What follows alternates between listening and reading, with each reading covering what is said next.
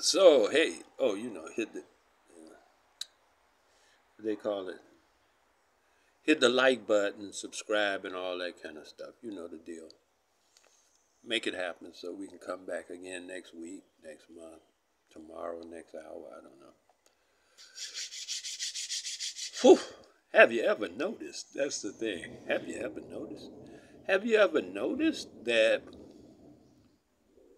we have to beg each other to do business with one another?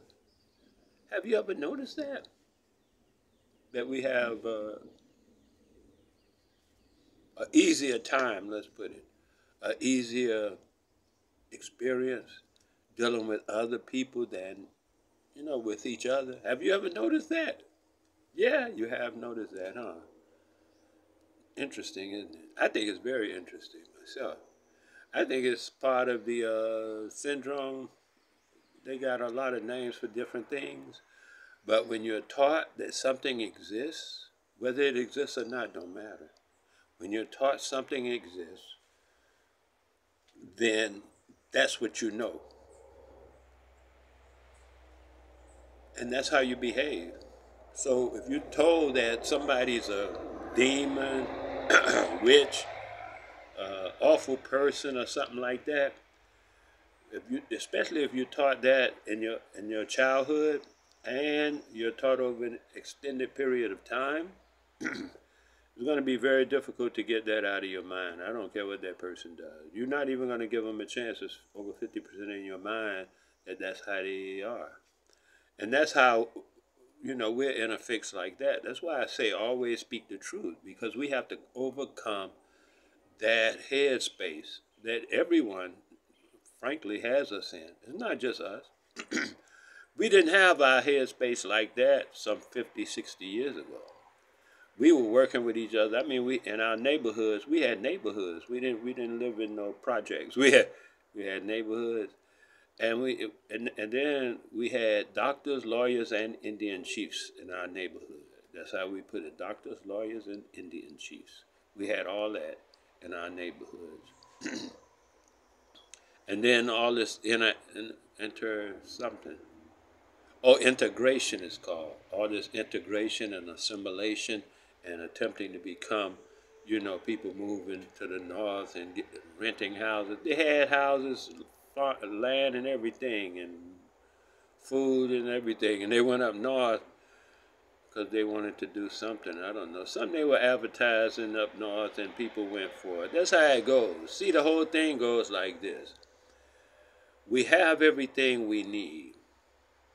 Now it's up to whoever to convince you of things that you want. Yeah. Oh, you want this because, whatever they make it look like and make you feel like, I guess, if you feeling like that you want what they got. The moment you want what they got you. It's a done deal, man. Anybody knows that. Any salesman. Talk to any salesman, man. I excelled at sales. So once you want what another has, that over 50% of the thing is done. It's just a matter of working out the price and the negotiation after that. You see? So then, we already have what we need. However, watch this. I understand that there's a continent referred to as Africa that is filthy rich in minerals and all kind of stuff like that. All kind of, it's just like crazy, filthy rich. But the people there are poor. It's funny.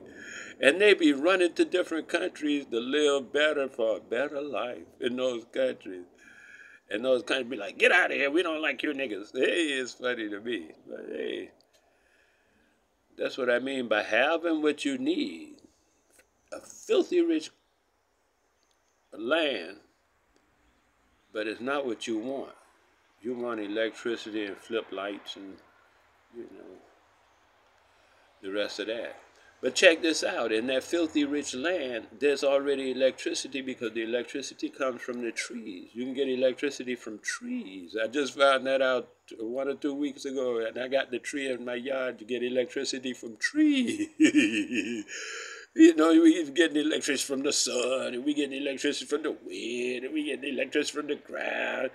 I just got electricity from the tree.